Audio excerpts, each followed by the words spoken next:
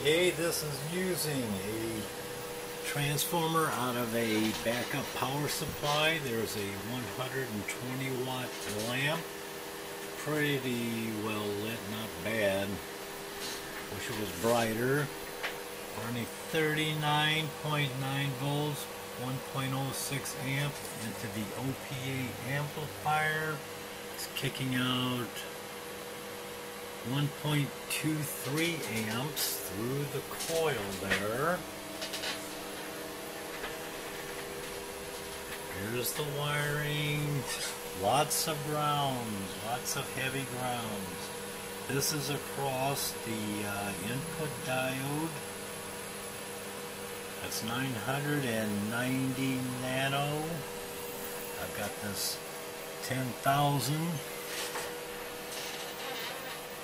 microfarad. It doesn't have to be that big. It can be smaller, but it'll shut on and off a lot quicker.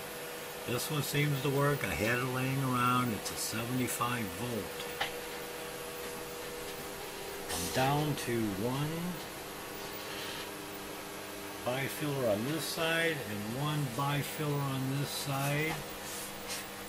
These are 80 micron 40 gauge bifiller pancake coils. I'm using one input or one thread off of each coil as the input, and I've got a jumper from the unused coils connected together, or from the unused threads. There's the OPA. I've got a 400 PF across this input. This here is a 200 nano. I've got across the output of the antenna. This is an RG 59, I think. Could be smaller, I don't know, it works. 5 turn, 9 inch, 3/8 inch copper coil. Had it laying around, threw it on. The thing basically runs by itself. I mean, you can tune the thing in with these bifillers, adjust the distance, and it tunes itself more or less. You could use a smaller one, you'll get a different adjustment. This is showing 1.3 amps through the RG 50, whatever it is. If you jack with this system, I suggest you get a clamp on, put it on your output, get one of these. These are for detecting wires and walls. You'll need that.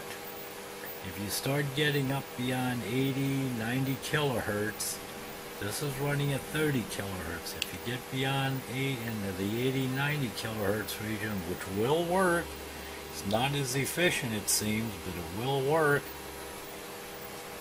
these will not turn on. That will not work either. This is from Harbor Freight.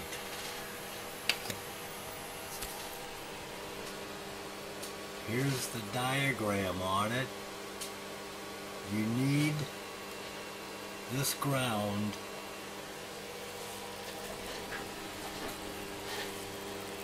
right here.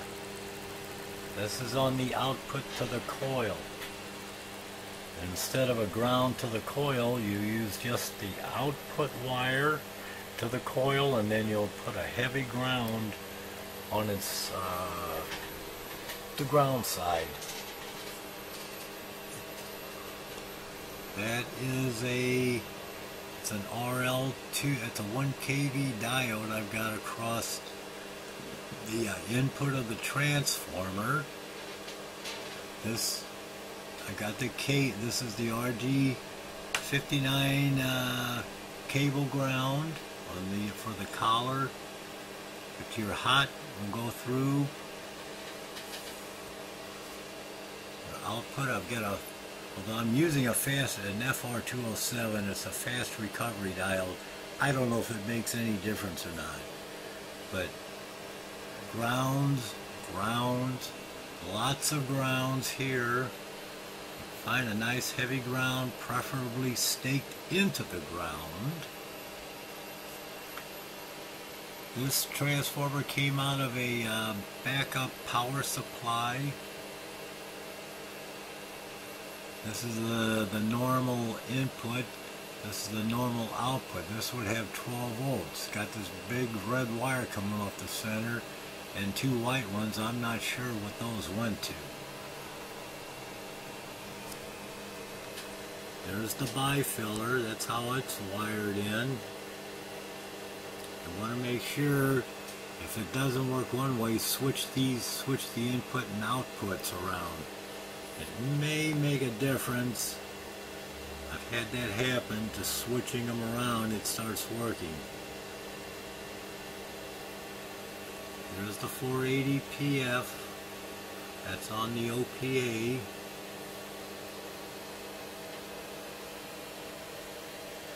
There's the bifillers. That's how they're mounted.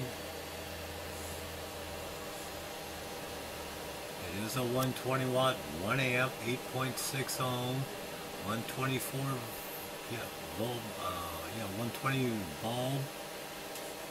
This transformer measures pretty low, 0.1 and 1 ohms, around 150 millihenry on the input side. This side is normal output, but I'm using it as the input.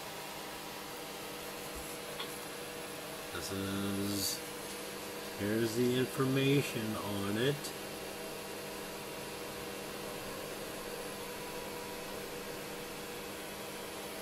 It generates about 0.2 volts. Now this system is working. As far as I know, this is the correct wiring I've got on it. It looks like a mess down here, but it's really not. Here's your output here, and that's going right into the input of this diode, which is across your transformer. You don't have to run a transformer.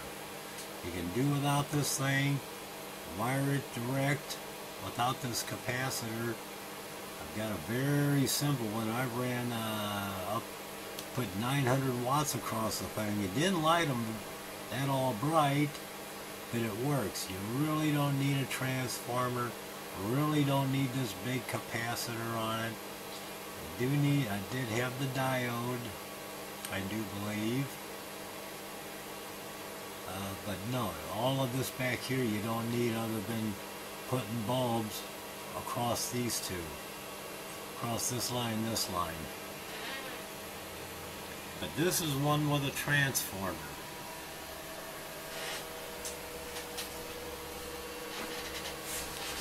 And it went out. You can adjust your distances. This is how I do it. It's just mounted there, it just floats around, but that's how you adjust it. And can I get it to go? Can I get it to go?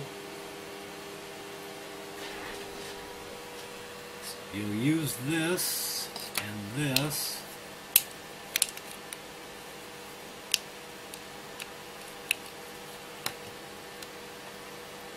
When you get in the range it starts, that'll come on. Well, it will. You ain't got that much time to sit there and play with this thing. It's not easy to find it, but you can. And once this thing starts oscillating, yeah, you're pretty much on your own with it. But this is a balanced power supply. That's what this takes. I've added these two caps. I exchanged them. And this is an OPA, 541. This is good until this is a 40 volt, 3 amp, 1.6 megahertz maximum. The system doesn't operate that high. It'll have overtones into other regions, But this is what I've got. I've been jacking with. I'm trying all sorts of things to see what we can do with it. And oh shit, it's a little pain. I'm telling you what you do. You set your coil. If you jack with this thing, set your coil right in the center and just let it sit with it on, and it'll reconfigure itself. Don't ask me why or how. I have no idea. It will accustom itself to that area. Call or get a hold of RWG Research on YouTube. He makes these coils. I made these a couple years ago. I thought I'd try them, and it seems to work.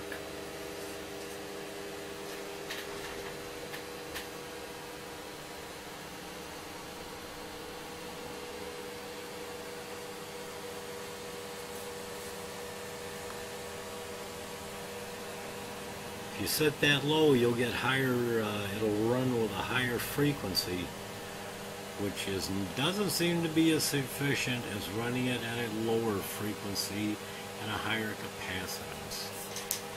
Here's the one diode sitting across it. I put a heat sink on it just in case. This one here sits by itself. That's the fast recovery, the FR diode. I really don't need these heat sinks on this OPA, but I put them on there, and if you jack around with this thing, they will pull an amp or two, and if you're not careful, it will get hot. It'll shut down by itself, but you really don't want that to happen.